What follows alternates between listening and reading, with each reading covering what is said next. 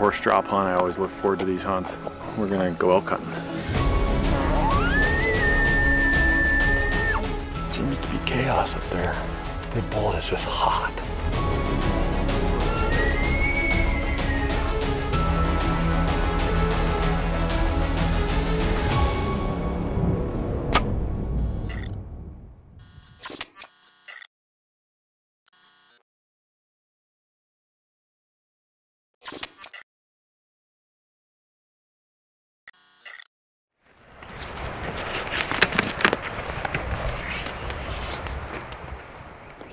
Well, we're headed in. Anticipation is high, and you still just have that sense of you just never know what you're going to run into in here. Whether it's grizzly bears or big bulls or no bulls or wolves, you just never know.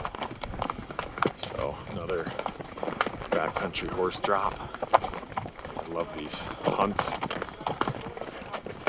Get into your unit with fresh legs, and then you don't have to baby any horses when you're in there. You just hunt. So pros and cons to about every situation, but these are fun ones. I'm looking forward to it.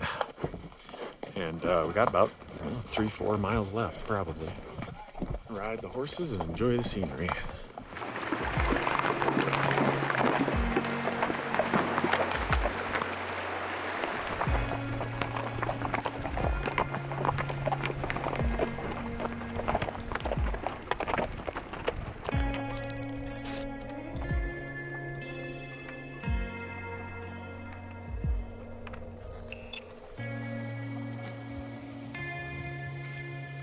Well, thanks for the lift. You bet, man. Appreciate it.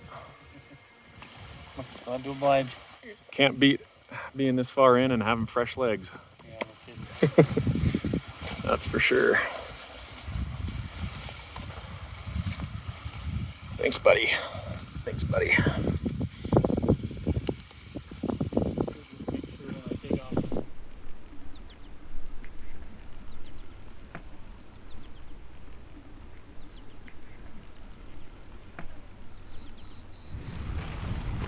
All right, well, we got camp set up. We got our food hung up there above camp, over 100 yards above camp. Haven't seen any bear sign, but you never know. But I think we're just gonna hike above camp tonight and see what we can find, see if there's anything closer. Just right above camp here. Should be a fair amount of elk in this country, so. Let's take a little walk for the last few hours of light and see what we can find. We're not gonna get crazy. I think these creek bottoms, a lot of this area, it's the only place with water. So those elk are gonna have to come down to the bottom to get water unless they find a spring somewhere, but there's a lot of elk tracks on the trail. Is that a bugle? Thought I heard a bugle. Got the creek and the wind blowing, it's hard to tell, I guess, but yeah, we're just gonna mosey our way up and see what we can glass up. First evening.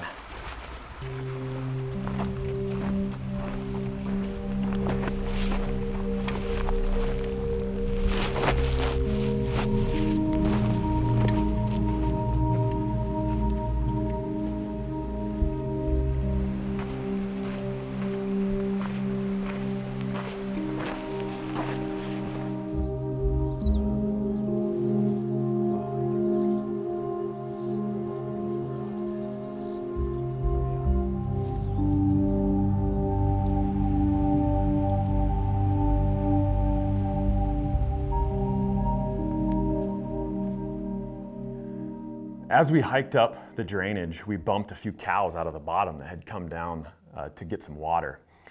So we sat down and got our glass out and just watched those cows and just kind of wanted to get a feel for what was going on. Those were the first elk that we had seen in there. So we sat down and we watched those cows go all the way up, and then out of the drainage a little bit to the right of us, we saw this bull come out. Oh, there he is.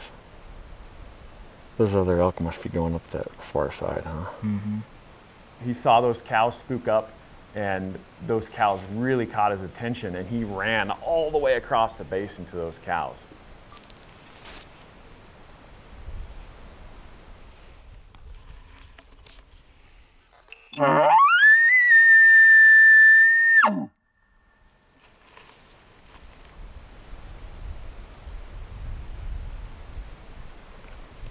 He says, okay, I'll come down here.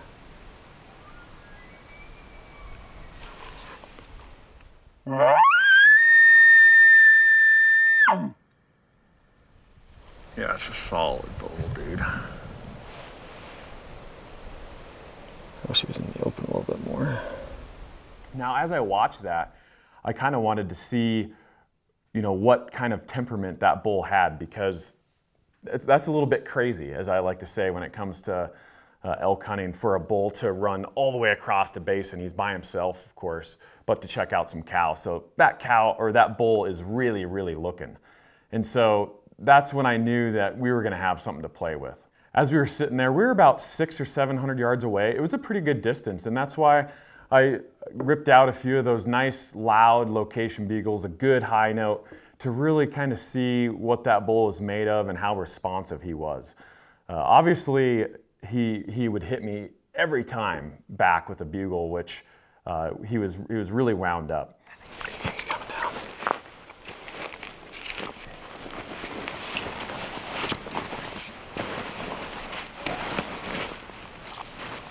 Well, we got, seems to be chaos up there. The bull is just hot. And he's a 340 bull. I think you're crazy if you pass that bull up, even though there's bigger ones around. If it's all right with you, Joe, should we shoot him or wait? He's really pretty sick, so I just hope the wind doesn't kabobble us.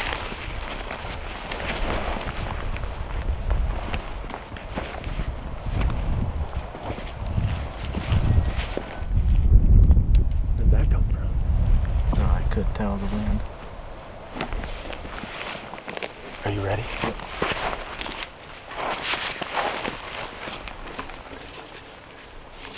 Get in the bottom at least so they don't wind us.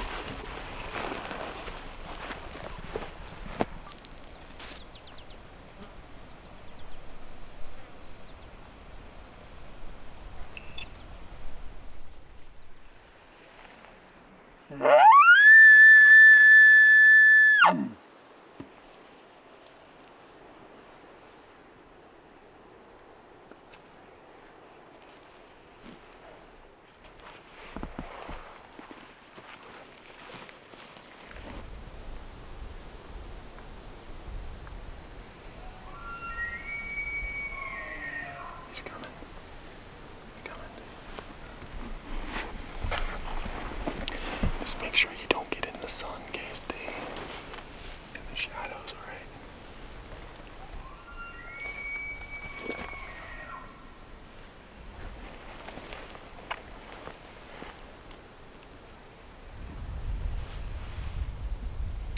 We got this bull hung up at 190 yards, but I don't think I want to go in there yet.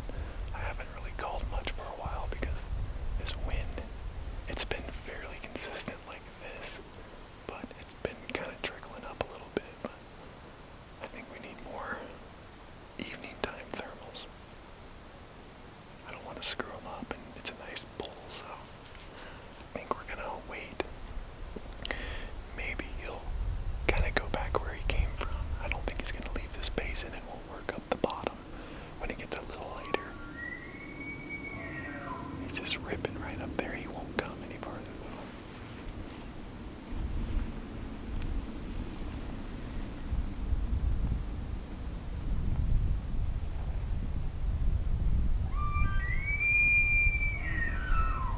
As we worked in closer to this bull, it wasn't quite evening time yet, and the wind just really quite wasn't what it should have been or needed to be for me to get closer. So we hung back, and I called at that bull. I gave him a couple of those nice high note challenge bugles and some lost calf calls back and forth, and he would answer him, but he just wouldn't come down the mountain. That's when it kind of hit me, and I kind of had a flashback of 2016 and when I encountered a bull that was kind of acting the same way. He would bugle every 30 seconds or 2 minutes, running around like crazy. I call those bulls suicidal bulls because they're always giving you their location, and they're covering a lot of country. They're moving around a bit, so that's easy for a bow hunter to just kind of get in position and be able to maneuver in and get into bow range.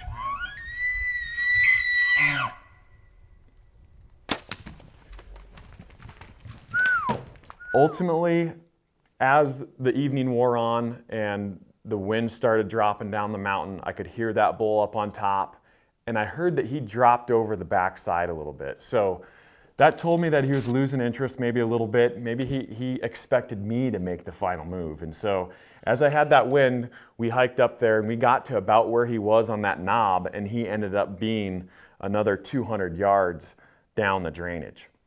Now, once again, I threw the two big ones at him, the lost calf call and a challenge bugle, or a bull calling cow's bugle. And I separated him out, and I allowed him to respond to both of those and not, make those calls too close together. So he responded to the lost calf with just, a rip and bugle, and then he also responded to a challenge bugle with a rip and bugle, but he wouldn't come in. Well, we got to the top of the hill, and this bull is down on the far side. You guys saw him, and he's bugling, but he won't come in at all. He's just kind of 180 yards, and he's looking up here and bugling at us, but he's not finishing. So he's actually moving down a little bit. We're gonna get our packs and go back down and try to get in from below him, because it's getting a little later. Hopefully we'll have some downward thermals. Got lots of terrain to work with, so if we can't call him in, let's go stalk in and kill him. It's one of those things that you have to be flexible. You have to be able to adapt to the scenario. You got to be on your calling game, and you also have to be on your spot and stalk game.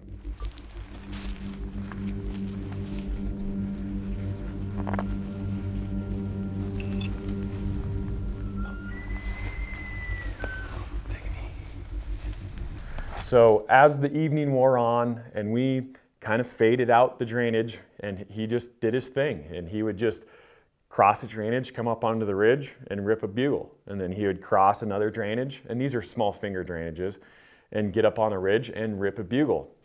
So I followed him all the way out, probably about a mile of that, and we're just playing cat and mouse. I don't want to get too close. At this point, I am absolutely not calling at him at all, and he ended up on this vantage point, or this vista, and bugled for, heck, probably 45 minutes or an hour.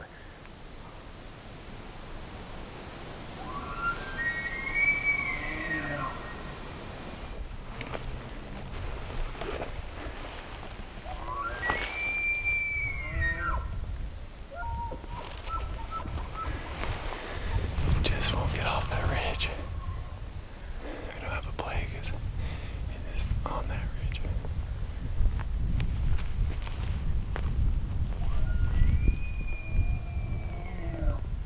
Just bugling his brains out every 30 seconds to a minute and a half probably, but he's not going to come into a call. He's non-confrontational. He probably just likes to hear himself bugle. So as he moved, and that's all it took, is I was just in position at like 150 yards away, and as soon as he got behind that ridge, that's when I was like, okay, this is my chance. I need to get up above this bull and get in on him and try to kill him from above.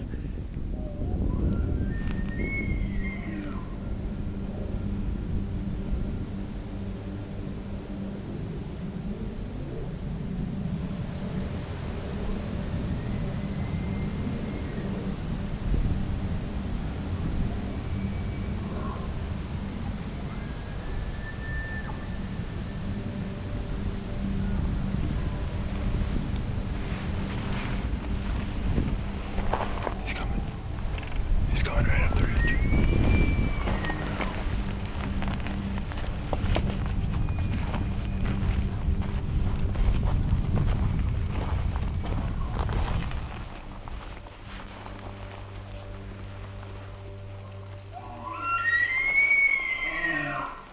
At that point, as we moved out, we had more of those westerlies and the wind just blowing right in my face. So we didn't have the thermals to work with anymore. We were kind of out on the point of the ridge.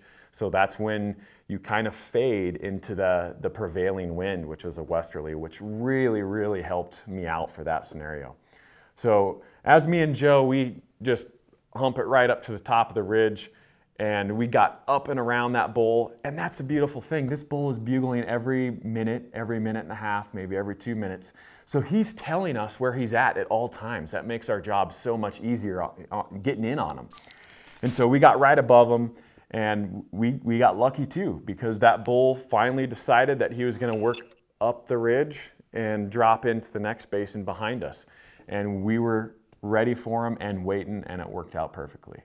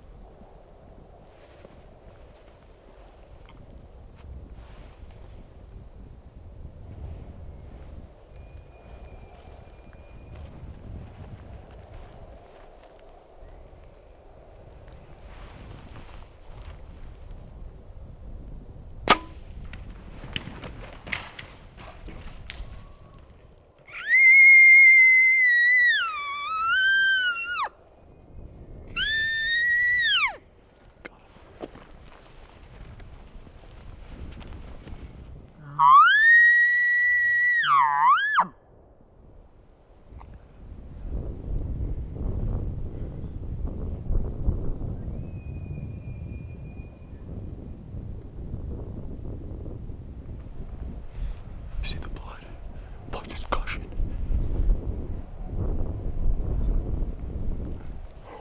Where'd he go? That was so awesome. Stay on him right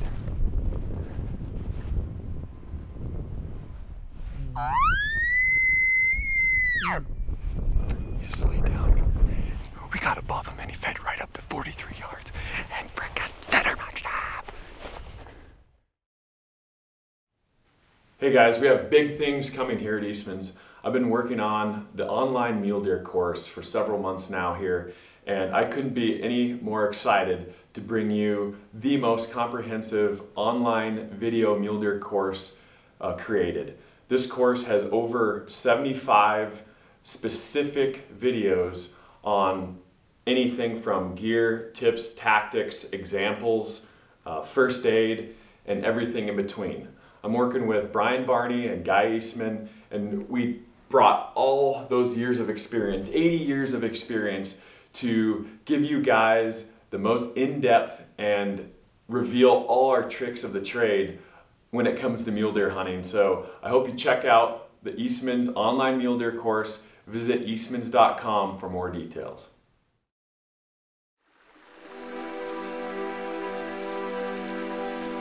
Well, a little update here. We replayed the footage and it was just a little back. He was slightly quartering toward me and I wanted to keep that arrow off the shoulder blade, and I know, when I pulled up, he saw me. It was 43 yards. He saw me and I was like, dang it. Now he could spin and you don't know what's gonna happen. So I held it back just a little bit so I wouldn't hit that shoulder blade. As he ran off, I threw the binos up and I could see blood just gushing. And I was like, that's why I was like, yeah, it's over. And it is. We followed the blood and I was like, well, maybe if it is like a back lung liver, we need to give him some time. So we gave him 3.5 hours and then decided to trail him up.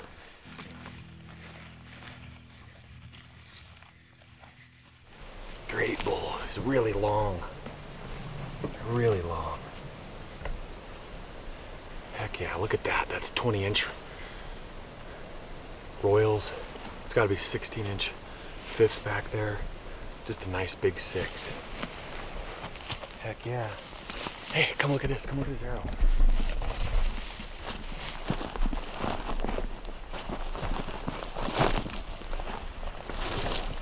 Look at that.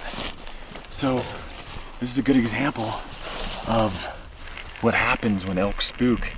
He's still blood coming out. He's spun and that arrow is quartering away. But let's see, there's the last rib right here. So we're like two ribs up, quartering forward. There's no exit, so he's just not gonna bleed much. I don't know if oh, it's broke. Kinda broke. It's probably wiggling around in there, which is fine. I mean, it's doing its job. All right, well, we're gonna get this bull gutted for the night, and I've done this before. We'll get her gutted and we'll leave her shirts out here and keep the grizzly bears away, hopefully, and then we'll come back up in the morning for pictures and quarter them out and back to camp. So couldn't be any happier. You need to watch for bears too, okay? Just keep your eyes peeled around us while we're doing this. There you go.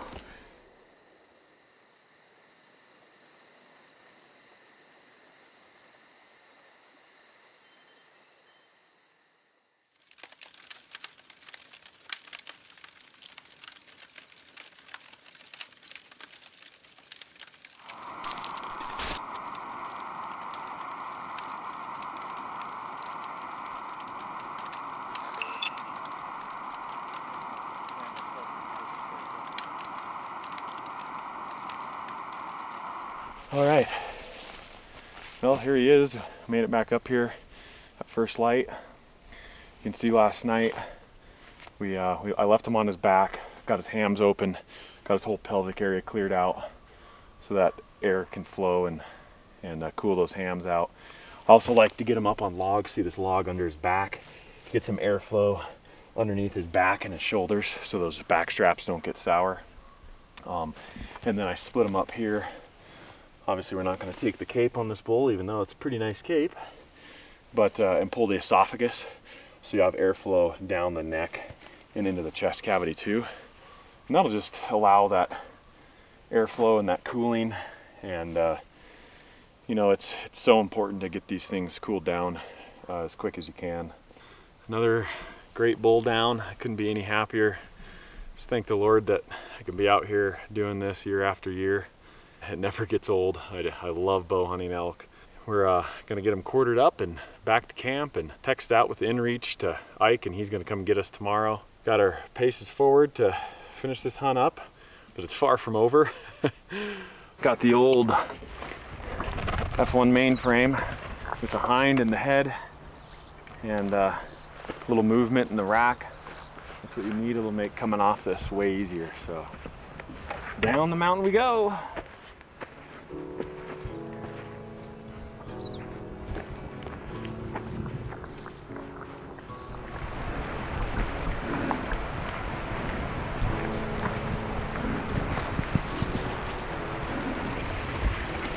Nice and loose. A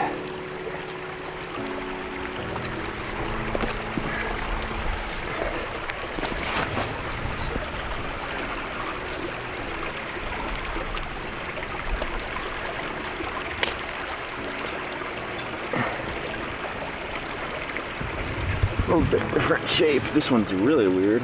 Yeah. Wide, and make something cool out of that.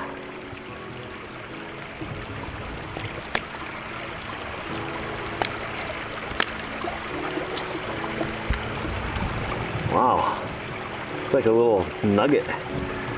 You know what that reminds me of? It's one of those corn nuts. crazy. That's wild. Got our shelves of corn nut. No wonder he's a little off in the head. His ivories were all jacked up and he was missing a front tooth.